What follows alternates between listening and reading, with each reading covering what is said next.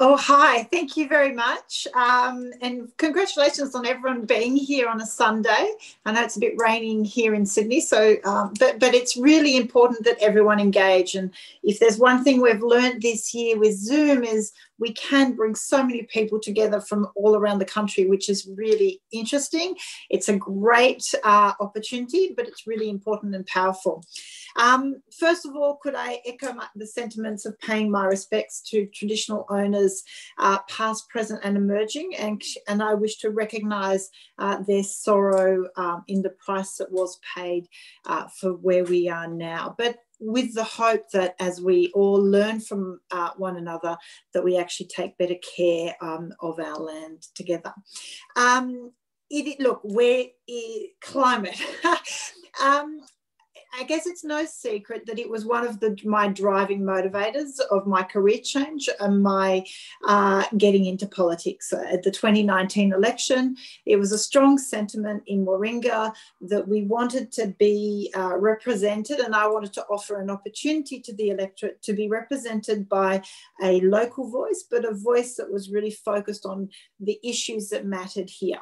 Warringah is traditionally an electorate, I would say fiscally conservative, but socially progressive in wanting action on those big things that we know are major risks for our future. And climate and sustainability and the environment is number one. Every survey I have done in the electorate has come back saying number one concern is climate, and the environment. So obviously once after the election, that was a really big focus for me, was how do I try and come through the middle. We know climate politics in Australia has been very divisive, and my predecessor was a key player in the divisiveness of climate. We have to acknowledge that.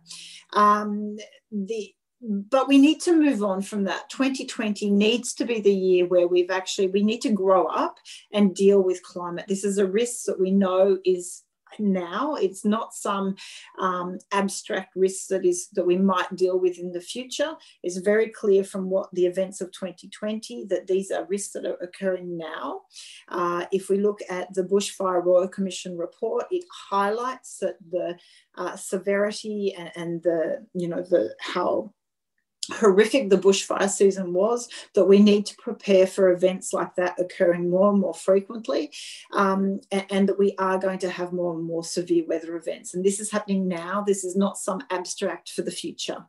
What we can also see is that the world is moving on. So the Paris Agreement required many countries, signatories, to make commitments, but we have to be very clear about what the key component of the Paris Agreement was. The Paris Agreement was the international community coming together to agree that they should put their combined efforts to keeping global warming below 2 degrees and as close to 1.5 degrees as possible. And so every other commitment that comes under the banner of the Paris Agreement has to be done first and foremost towards that goal. So yes, the government at the time made certain commitments when it came to reducing emissions, but we need to be very clear that it is always towards that temperature goal. And we have the IPCC regularly updating how international commitments are going, and the fact that unfortunately, global warming is happening at a higher rate. Our emissions are climbing internationally faster. And so countries need to review their approach. They need to come back to the table with adjusted commitments. And under the Paris Agreement, in fact, internationally, all countries are due to come back every 5 years and come back with a renewed commitment. Now, that was due to be this year, 2020, in November, actually. In the next week, we were supposed to be in Glasgow for COP26, where all countries would come with a renewed commitment and an increased commitment. Now, unfortunately, as a result of COVID, that's all been delayed by 1 year. But that requirement to have an updated commitment hasn't changed. So that is still there. So for me, I guess coming through, I would position myself as a sensible middle centre politician. For me, I don't see climate is not an issue of left or right. This should not be a question of what side of politics do you prefer of whether or not this is an issue should be for you. This is an issue for everyone. The same way as we don't debate having a defence force, we should not be debating having a position on climate policy and emission reduction. So I see it as absolutely vital that we take the politics out of this and the party politics, and we actually come together with a consensus approach. As a new MP, I looked around the world and I looked at, okay, well, where are the countries? How have other people done it better than us? How has Australia gotten to this position where we are at the forefront of feeling the effects of climate change? And I guess as an aside, I would say at the Senate hearings, Senate estimates just a week ago, the Bureau of Meteorology gave their evidence as to we are on track for about 3.4 worldwide degrees of warming, but Australia is on track for 4.4, so an additional degree because of where we are in the world. So we are at the forefront and we will bear the brunt of impacts as we saw last summer. So it's clear that the irony of Australia being highly exposed in terms of risk, and I would say we're exposed from an economic point of view as a result of being heavily reliant on fossil fuels in our economy. We are heavily exposed from an environmental point of view. Many areas of Australia will be highly exposed to climate risks. And I think socially and health-wise, I've certainly had amazing conversations with people from the health sector, from insurers, who all talk about whole areas of Australia will be really difficult to live in, will be uninsurable as a result of increased risk. So we absolutely have a need to, for our own, I think, economic safety, prosperity, health, environment, no matter what your reason for coming to the debate on climate is, there is room for everyone to want action. And I think that's where, for example, the Climate of the Nation report that Matt Keane announced a few days ago from the Australian Institute shows 80% of the Australian people want action. So it really is time to take the party politics out of this and move forward with a plan. So I looked at what countries have done that successfully. And whilst in Australia back in 2005 to 2008 was where many countries got moving on climate legislation or action. Unfortunately, Australia went down a path that was a very was prescriptive in terms of a mechanism which was effective in lowering emissions, but was dismantled politically. It was weaponised. In the UK, what they chose to do is they introduced the Climate Change Act, which set their long-term goal of what they wanted to get to. And originally, they set a goal of 80% by 2050 emission reductions, and now they've updated that to net zero by 2050. And then what that act had bipartisan support. It was introduced to their parliament as a private member's bill. It had bipartisan support from both sides of politics and passed. And what it did, it was then in effect for it's been in effect for 12 years. It survived Brexit and numerous UK prime ministers coming and going. So, and it has bipartisan support. And what it does, and we hear this a lot in Australia of, we're starting to see that political game playing around, well, what does net zero by 2050 mean? What's your 2030 target? I know the coalition have said of Labor's commitment to net zero by 2050. Well, if it's so urgent, why are you setting such a long-term goal? Let's be really clear what net zero by 2050 does. And the great thing is the UK model shows it works. What it does is it sets into law our long-term commitment. It creates certainty for the private sector so that they know they can make long-term investments into infrastructure and into technology, that they know they have a good 20-year return on that investment. Think things like car manufacturing. So in the UK, they have an electric vehicle car manufacturing in the Nissan Leaf as a result of having the Climate Change Act and the net zero by 2050 in law, because they know that creates market stability. So What legislating net zero by 2050 will do is it will focus investment. The private sector, superannuation, there's a global race on for attracting the investment money. And by committing legally to that goal, we will focus investment in low emission technologies, which means we will develop more low emission technologies. You accelerate the pace of development and implementation. And as that accelerates, we can get more and more ambitious on our emission reduction. Because how do you get to a long-term goal? Now, net zero by 2050 is some 30 years away. But what the climate change bill that I'll be introducing to Parliament does, and it is copied on the UK bill, they have the same mechanism, 5-year emission reduction budgets. Now, those budgets can start maybe conservative, but they can then increase and get more and more ambitious as technology comes online and you are able to sensibly, economically do that transition.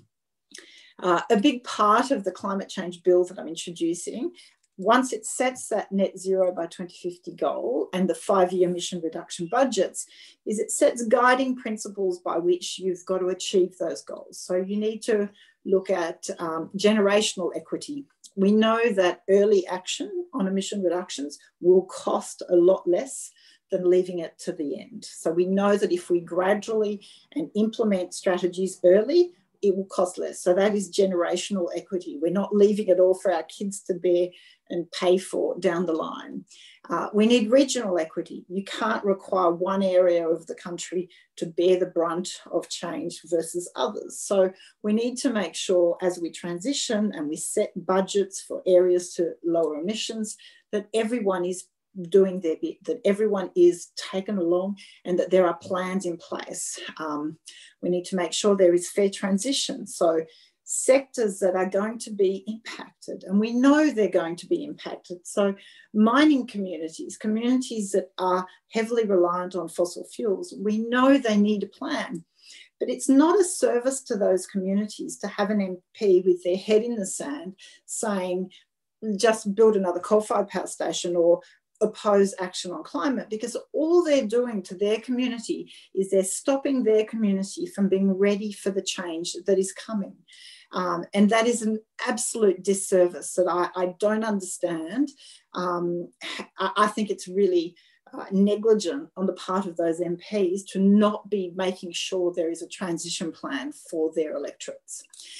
Then we know environmentally, huge challenges that need to be taken into account in the planning, just as food security, food and water security, really important, regional development, all those aspects. So they are in the guiding principles of the bill to ensure that the planning and the emission reduction budgets are done in a way that addresses that.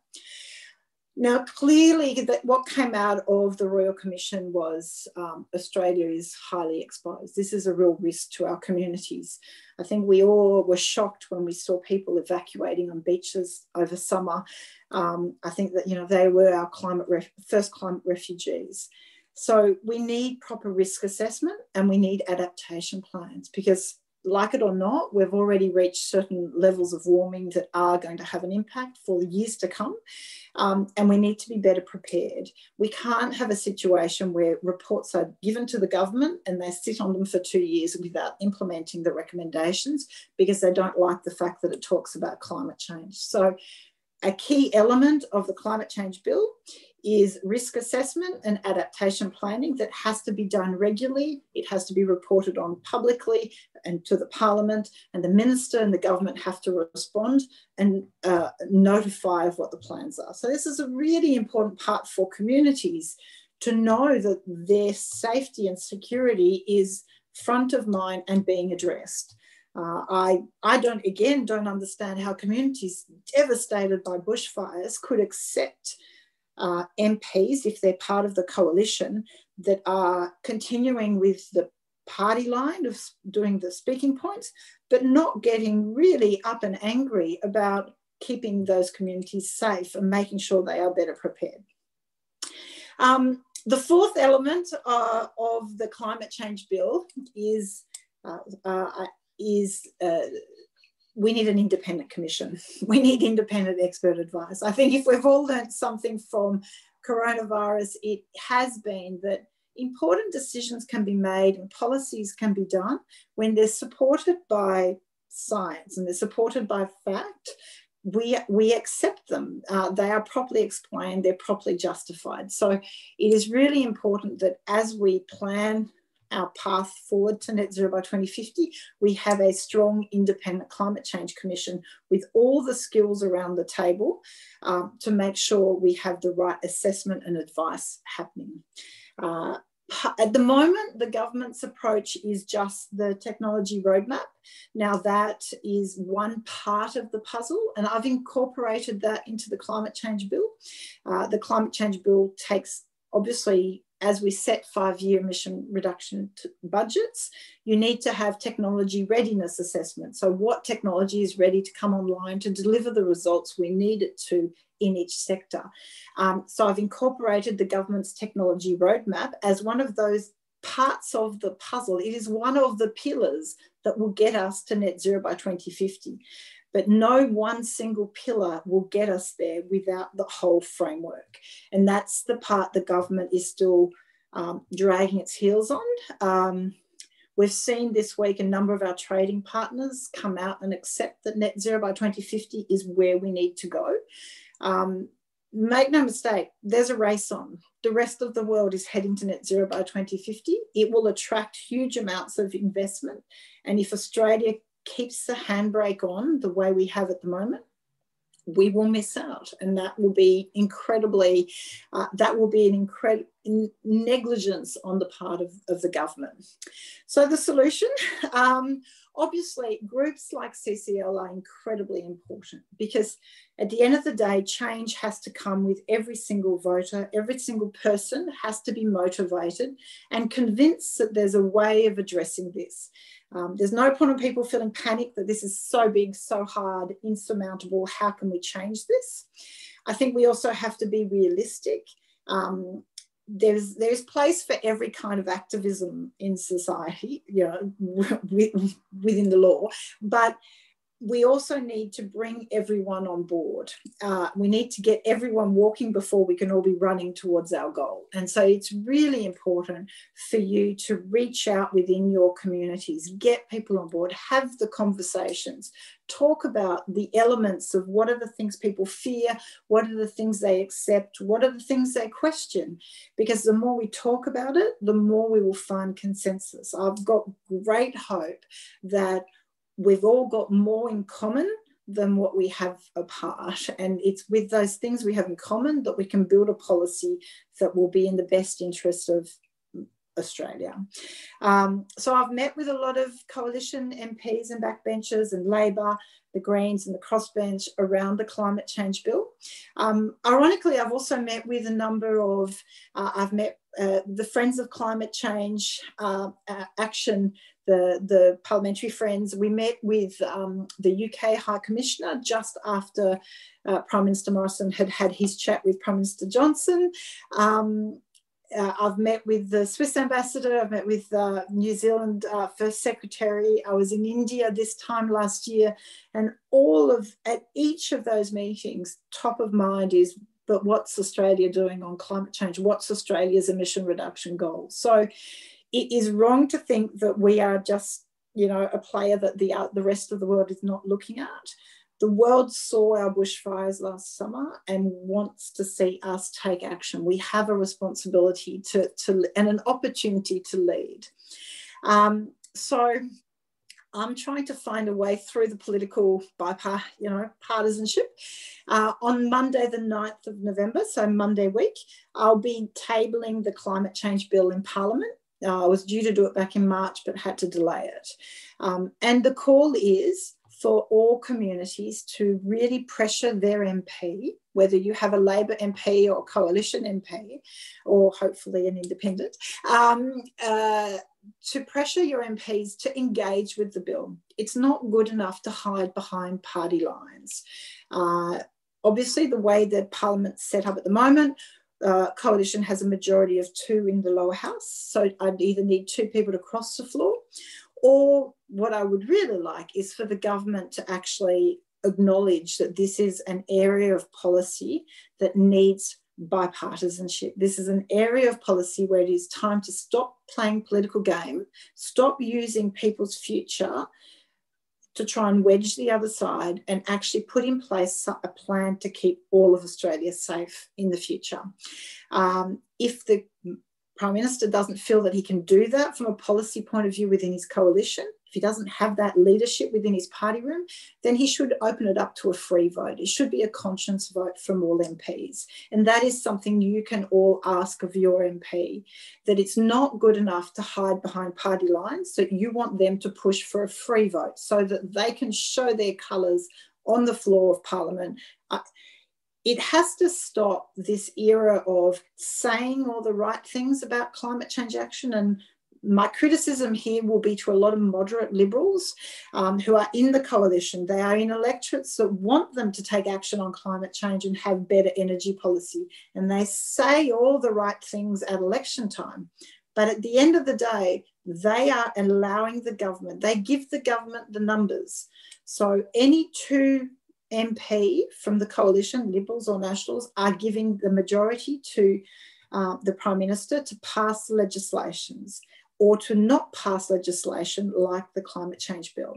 And so they all have to be held responsible. You are either going to step up and do something, or you're as bad as a climate denier. And so I'm quite critical of that, because I think it really is time that we all draw the line and everyone has to be held accountable for that. So it's great to hear that CCL is planning on having an active group in every electorate, because I think that's what's needed. You absolutely need to get people everywhere speaking up and asking for more, asking for better representation. I know there's probably a whole bunch of questions, so I'm happy to hear. But that's the overview. The climate bill will be coming to Parliament on the 9th. There is a process by which it then has to go through. It won't be up for a vote straight away, but I will be pressuring the Prime Minister that this is a debate that we cannot put off.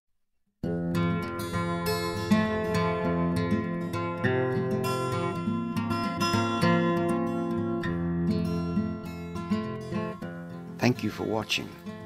Please subscribe to our CCL channel by hitting the button in the top left-hand corner of this screen. Spread the word of CCL by using the share icon to as many of your contacts as possible. Thank you. See you next video.